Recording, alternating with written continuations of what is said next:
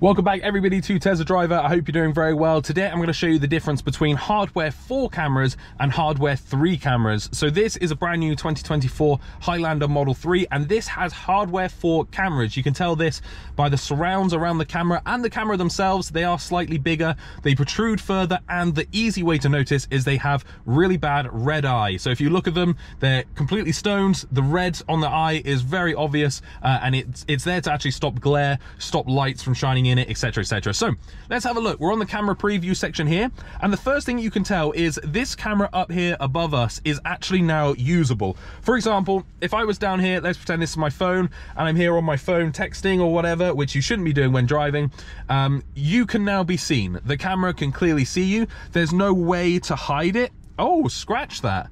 Unless you move the mirror, so the mirror is completely useless for me now, but that has actually blocked it from seeing down there. But if I put the mirror back in place where it should be, I'm now completely visible and you can see everything that I'm doing from all the way down to the crotch area, all the way on to the top of my head. Whereas on my old version, which we'll get to in a minute, or actually I have up on comparison now, you cannot do that. You simply cannot do that. The mirror here blocks it completely and the camera's not fisheyed enough. And that was a big complaint or a big worry of a lot of people, was how are they going to get around that, especially for the robo-taxis, which are coming in 2020, apparently. That was a big concern because you could do things and the camera can't see. The camera can now see.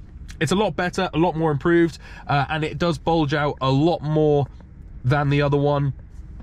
I wasn't able to test it at night, but I'm sure it's better than the other one. Now, interestingly enough, in the camera array at the front, there's 3 main cameras, and I had to check this. There definitely are 3 main cameras, but in the settings here, you only have main and wide. You don't have narrow. So for some reason, you can't access the narrow camera here, which is a little bit of a shame because I wanted to be able to see the quality of a narrow camera. But let's take into view here this number plate, for example, and see how clear it is. You can't move in, you can't zoom in, anything like that on here. But you can see here, you can read those quite clearly. You can read the M and the S of the Mediterranean Shipping Company. And you can see forward from the right-hand side of the car, all the way up to those yellow boxes there on the floor. So again, it looks really nice, really crystal clear.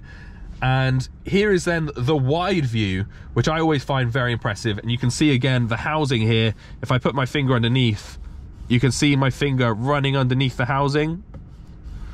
And that's how wide it is. Again, really nice and wide. We're getting a little bit of weird artifacting here on the right-hand side. I'm not sure what that's about.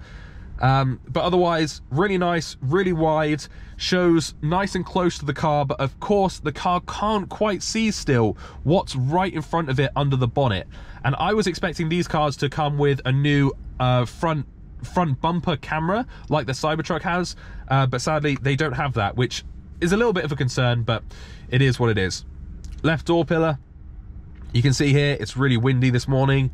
Nice and clear, crystal clear. The colors are great. It's got a really nice wide angle. I'm not sure what this little black bar is down the bottom here. I assume that the camera can actually see all the way down here, because on mine it can, but for some reason on this car it's not showing that bottom bit. Left fender here, again, the greens look nice, sky is nice, nothing's blown out of proportion. The motion's good, really nice clarity. Let's have a look at the right door pillar. Again, nice and clear. There's no like zoom or anything available on these, and I assume that the system itself won't zoom or use anything like that. The right fender, again, looking really good. And then to finish it off, and this one's definitely had the biggest change as well, is the rear view. Now, the rear view on this is crazy. It's actually crazy. It looks like we're looking out of a mouth of the rear of the car, or maybe something else out the rear of the car, but let's call it a mouth for now. And you can see all the way down the side of the spoiler, or underneath the spoiler where you'll grab it. You can see all of the number plate curving around there and the edges of each side of the number plate.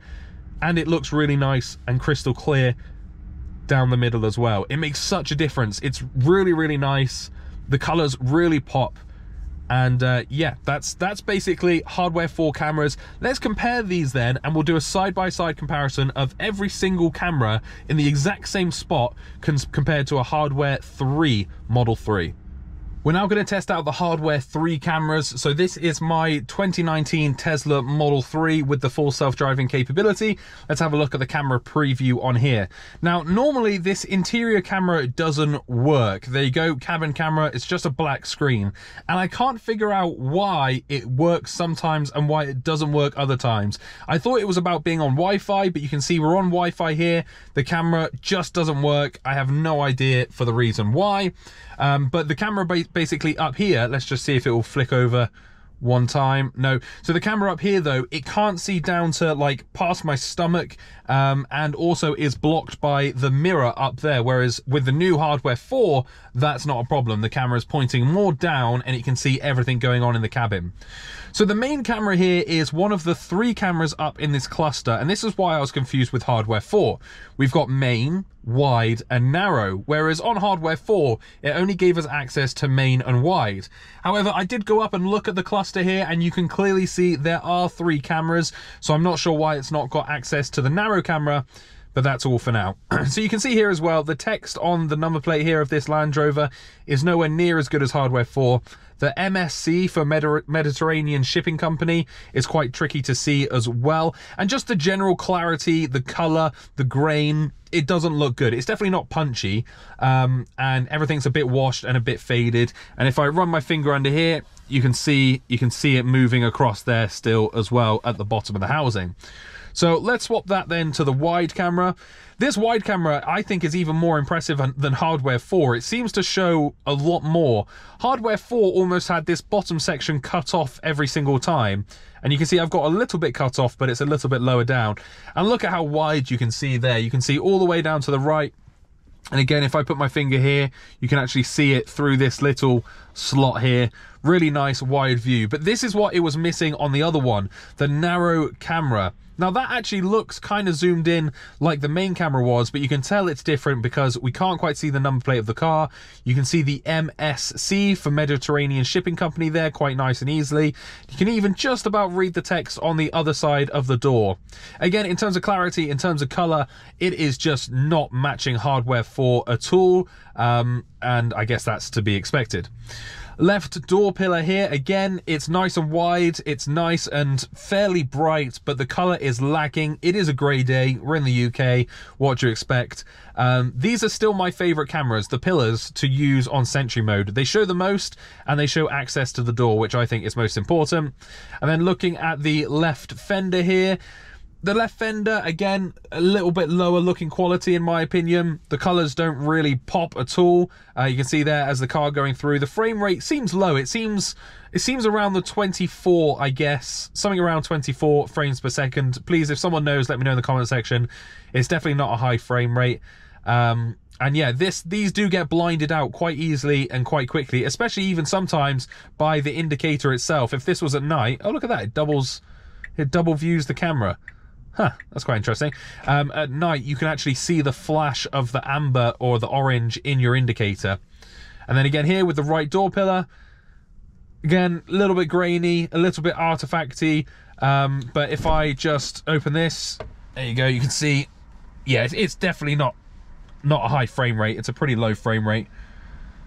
And yeah, you can see it's actually tucked in there in the glass. There you go, you can see it trying to recover. I should have done this with the Hardware 4 one, but you can see we get quite a few artifacts when I cover it up and do that. Oops. Right fender as well, the right fender there, looking the same, pretty grey, pretty miserable looking down here.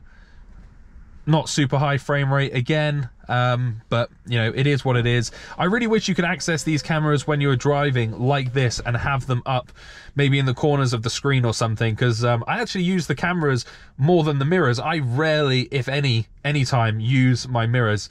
And again, like I said, this was a huge difference here, was the rear view camera. Although this is a wide fisheye look, it's nowhere near as wide as Hardware 4. It actually probably has the best color of all the cameras on this Hardware 3 Tesla. But yeah, you can't see, for example, the edges of the boot. You can't see the top edges of the spoiler area, and even the number plate, and this is a smaller number plate, you can't quite see the edges of that, whereas with Hardware 4, it was really, really fish-eyed and really bright and really colourful. I was actually amazed by that camera.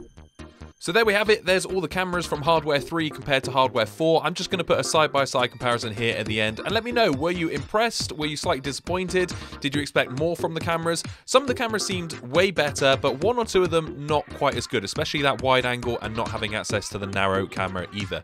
Thank you guys for watching. Don't forget, drive safe.